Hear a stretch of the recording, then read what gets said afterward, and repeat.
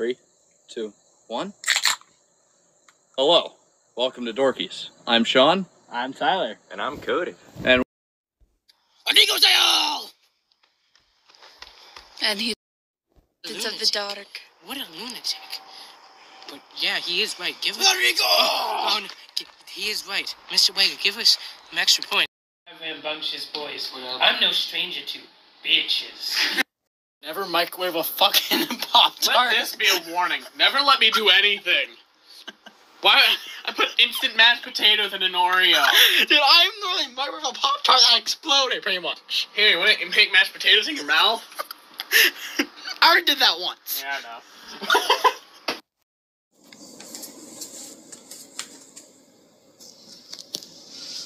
I've been expecting you, Mr. Bond.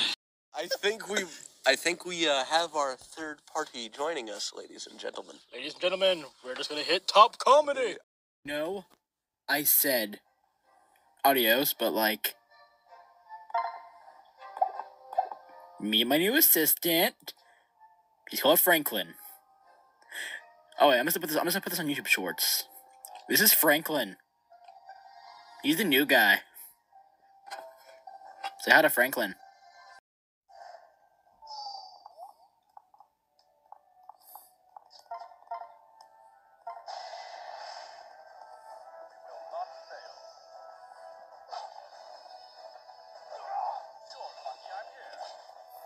Sabaki?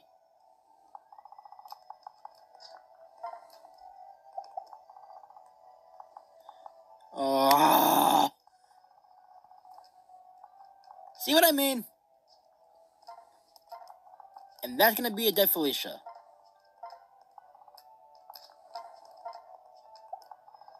Stop it.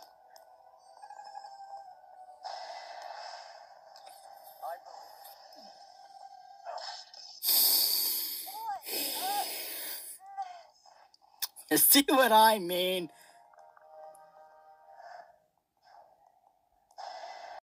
Did I turn up anywhere, Lulu, and obliged Lloyd? She is not. I've neither hide nor hair of her.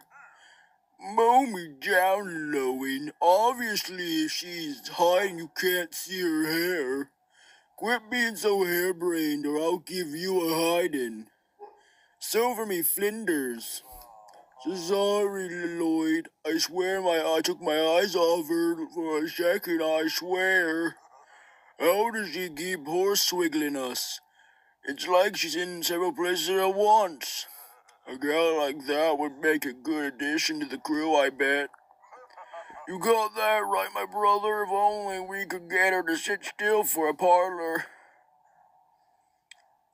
Sigh, give it up now, boys, and save yourself the trouble. I can run rings around the two of you, and you know it. She's right, my brother. We need a whole pirate crew to pin her down. Lucky for us, we have my brother, that we'd happen to have one on call. She'll go on recount before the day is through, I swear by Jaunty Skeet. Go on recount? You're the saddest excuse for pirates I've ever heard. You don't even know Shanty Pete's true name. Meet the Lars, the Lucas, the Lincoln, the Logan, the Leland, and Lamar. Well, not forgetting the Lewis, the Lyle, the Liam, the Luther, the Lester, and Tom. Fucking Tom. The preceding joke was brought to you by men. just zoomed in on the peach ass. Oh, yeah. oh dear God, my eye. For a second, I was just like, wait, are we all vision impaired? No, you're just wearing sunglasses. Yep. You know. Sorry, real quick. As messed up as possible, right? Oh no. Just make a fictional character up. His name's George. He's a 12-year-old boy in high school. He skipped a few grades. George, the high schooler, decided to try drugs for the first time.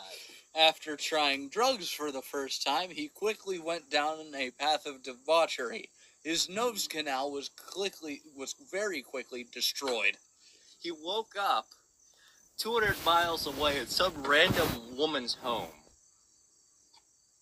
He then decided to robbed the woman of her entire house. After he robbed the woman of her entire house, he realized that his dick was bleeding. After that, he decided he was going to conquer an entire nation. And then he decided to pick that nation and decided he hated them all and will conquer them all. He was going to conquer the world. However, crack was more important to him at that moment. So, he decided to make an even stronger crack that will not only stop death, but it will make him seriously high. Oh yeah, this feller was on just all of the crack. Just all of the crack. He was on the crack so much he started to shove it up his butthole. And adjust it that way. And after that, he decided he was going to become God. I don't know where to go from here, in all honesty. So to prove that he was God, he decided to jump off the biggest building he could find. And suddenly, he found himself taking flight. Holy hell, the super crack gave him superhuman abilities. Wings had sprouted from his asshole. This has gone south so fast. Okay, how do I even continue this? Well, that was the point, wasn't it? Yes. The point was to make it as dumb as possible. Yeah. Alright, so after the wings sprouted from his bum, he flew at subsonic speed. Subsonic. No, he flew at supersonic speed. There you go. Shattering all the glass in 20-mile radius. This was the biggest damage that had happened to New York since September 11th. However, no one died from building collapses. Although one man lost his life from getting sliced in just the entire body with glass. They tried to find his penis. It was gone. He then decided he would start with the biggest and strongest of the places to conquer. America. And he decided that was too much, so he flew over to North Korea and decided to conquer it instead. He then decided to... Hold on. That fat bastard Kim Jong-un went down very quickly, as he weighed about 457,000 pounds, fat enough for his own TLC reality show. Which will be coming soon. Kim Jong-un, my 27,000-pound American lifestyle. Yeah, you see, I have a special card just specifically for pooping in. After he conquered North Korea, he moved on to China. Is that intentional? He moved on to China. Xi Jinping was a bit of a more difficult fight, but he still went down pretty damn easily. He then went to Russia, where he decided to just kick Putin in the butt because he's very small and midgets don't deserve to have the right to live. From there, he decided to continue conquering Ukraine. And from there, after he conquered Ukraine, he moved on to Saudi Arabia, and then Romania for Andrew Tate. Andrew Tate made a video about this guy, who was severely hallucinating and had basically just been beating the ever-living shit out of random pedestrians and trees for the last week. And he decided to become gay for the guy. So, after this, he asked the man, "What color is your Bugatti?" It's since the man did not have a Bugatti, he made himself one out of random bark across. Somehow, with the lack of any kind of aerodynamic knowledge, he made a Bugatti and realized that the design that this man had made was so much better than the current model of Chiron that they decided to launch it as the new thing, the Bugatti Speed Demon, capable of nearly 350 miles an hour. This guy decided that was not fast enough. So obviously he's going to make it faster. And with some more crack, cocaine, and everything else, right? Just mixing it with gasoline and ketamine, he poured it into the engine. This immediately destroyed the engine, causing Bugatti to call this guy a stupid dipshit. And he decided he was going to take his revenge, of course, and start up a new chain of cars called the Crack addicts. And so he decided to spend the next decade making a car. But he's obviously not going to live that long because of a certain... The first car that rolled off the assembly line was called the Escobar. I don't know. You continue it. Then the Escobar was known. All Escobars were known to come alive, and then decided to make all the owners become crack addicts. And then we all woke up from collective psychosis, realizing that the government had been putting chemicals in the water to concoct this crazy shit. Is it my turn? No, it'll be my turn. And this was a collective dream that they all had, but this guy was still real, and he woke up in the North Pole next to Santa Claus's wife. Alex Jones then decided, listen, folks, look at the chemicals that they're putting in the water, okay? They all decided to make it clear that we all saw inside of this guy's head, this crazy crackhead's head, all right? I mean, he was beating the shit out of trees, thinking they were world leaders. Like, I'm telling you, folks, like, the chemicals in the water, they're doing more than just turning the frogs gay, okay? They're turning your children gay. They're turning you into crackheads, all right? They're gonna go, right? You're gonna lose your goddamn minds. And once this... Oh, wait, you make the next part. And once everyone realized that they all became crackheads because of that guy, they decided to rob him of everything he has. Unfortunately, getting to the North Pole is very difficult, as nobody seemed to own a Toyota Hilux. Alright, it's my turn. Okay. So they turned to Joe Rogan, who is quite knowledgeable for psychedelic drugs. And Joe Rogan had realized that if he powered a car using LSD, absolutely nothing would happen, and it was a stupid idea. But because it was funny, Joe Rogan decided to go to the North Pole, and he decided to fight the crack addict. All right. Their battle spread across the... I'm gonna go pause the Right, video. hold on. Yeah. Just a There little we go, mumble and we're jumble, back. but overall, Yeah. it's a good story. Yeah. Sorry about that, folks. We ended on Joe Rogan versus the crack addict. Alright. I shall make the next part. We're gonna get copyright strike for my notification sound. Anyways. Anyways, their fight was legendary. They went over to Russia. One punch destroyed mountains, and it kept getting worse. Each kick, but they took breaks for obvious narcotic reasons.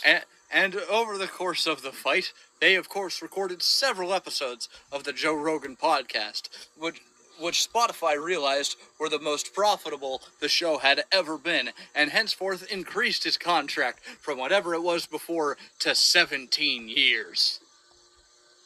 Then, after realizing they would both make very great money from just podcasting together, they decided to become a team. So they created the Joe Rogan and Crackhead Experience, and this time the man actually sprouted wings from his asshole. And this wasn't enough for him. He decided he was going to go even further down the road of fame. So he obviously went to the one place that all famous people go. California. As soon as he went to California, he realized that he was amongst his kind. Crackheads, homeless people, people with no human decency who shit on the sidewalks and are very angry when hurricanes destroy all of their progress. Then, after realizing that everyone had dyed hair, he decided to rip their hairs out. He covered his ass wings with the hair, but quickly realized that this was stupid, as he was no longer aerodynamic enough to actually fly, so he was just a genetic freak. Alright, he went to sleep and then he woke up. He woke up more hungry for power, more deranged, more... So, he snorted a mountain of crack, which was higher than Mount Everest, deeper than the Mariana Trench. He was higher than Snoop Doggy Dogg. And with this, he pulled a Superman 3 and rotated the Earth around. Not realizing that just makes time go backwards only in a physical sense, as no time travel actually happened. He just, made it darker and effectively made it noon so that everybody had to reset their clocks. Is it my turn? At night. Alright. So once he figured the solution out, he decided he was going to make Alabama his new home. And he was going to rearrange the time schedule around the Earth so it's all the same time. Every other country is night except for North America. This is really whack. This is whack. Yeah, it is. Soon, he realized that this was not physically possible, even while on this massive amount of crack. And then, suddenly, his heart gave out, as sprouting ass wings and doing crack non-stop for the last 4 months had just absolutely destroyed his body. And then suddenly, a physical manifestation of the Escobar Mark I took his ass directly to hell.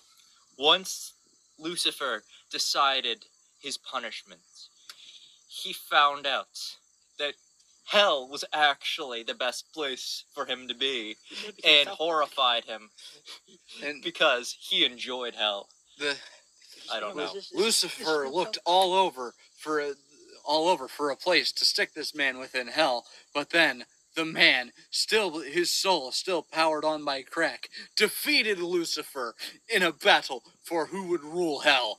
The man sat atop his throne, his asshole wings migrating to his shoulders, and he was the new Lucifer, and God had no idea what the flying fuck was happening. You add God into the story. What? You'll add God into the I story. add God, okay. Then God came down to hell and challenged the new Lucifer to a battle. The new Lucifer was worried that this might be the battle he would lose, but he fought valiantly.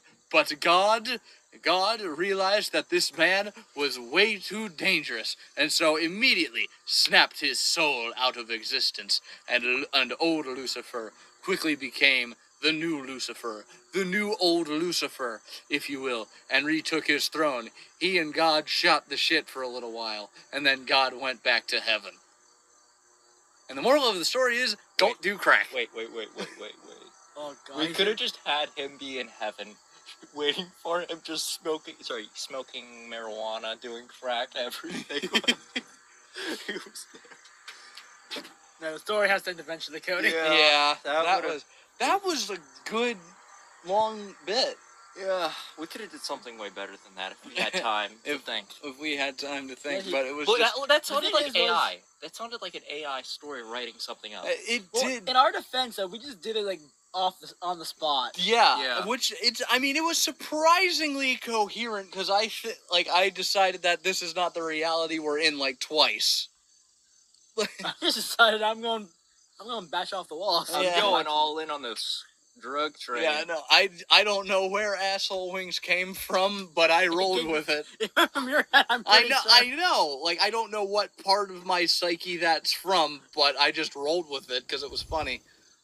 I didn't know you wanted that kind of wings, but that was a great story, though. We should make it into a movie. Okay, what we should do is Red Bull in the ass. It gives you wings. He pours Red Bull up his ass. Red Bull gives you wings. So does drugs. Wait a minute. And depending on how heavy the guy was, the wings might not have been able to support his weight, so they just rip out his colon, so it's just a flying colon. He just prolapses entire... Oh! It becomes colon man. Colon? No, it just becomes super colon. Do you want to make a second version of that story? So, or have another one? However, the man's colon still refused to die. So the wings flapped and flapped and flapped, and they pulled the colon out of him. It was this great big orange thing, and it, with its last remaining cognitive ability, decided that it would fight crime and clean up San Francisco. It immediately consumed all the homeless people and released them as fecal matter. Isn't that just doing what they're already doing, man? Right, but it can't get any worse from this point. Oh my god. Yeah, have you seen then- the map of all the feces and stuff? Oh yeah, no, it's bad. The colon then decided that California would just suck in general, so he decided to sink it. Yeah. Yes, he flew next to the San Andreas Fault and did his very best to separate it. It then somehow commandeered one of those cat excavator things, drove it to the San Andreas Fault, lowered the bucket into the crack, and moved it.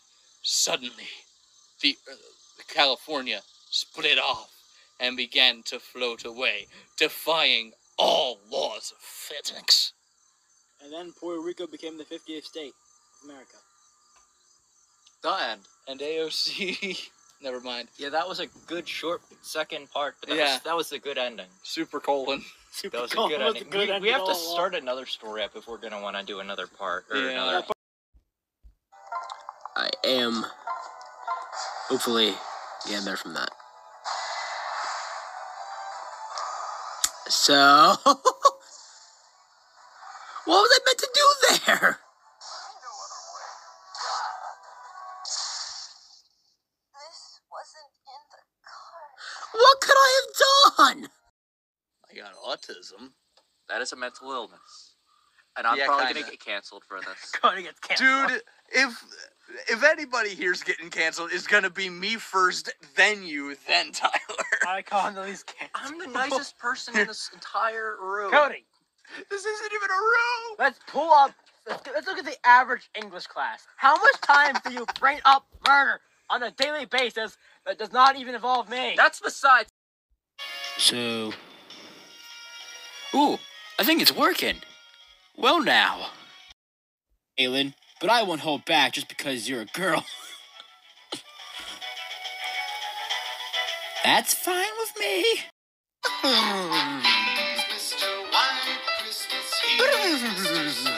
Yep, that's right.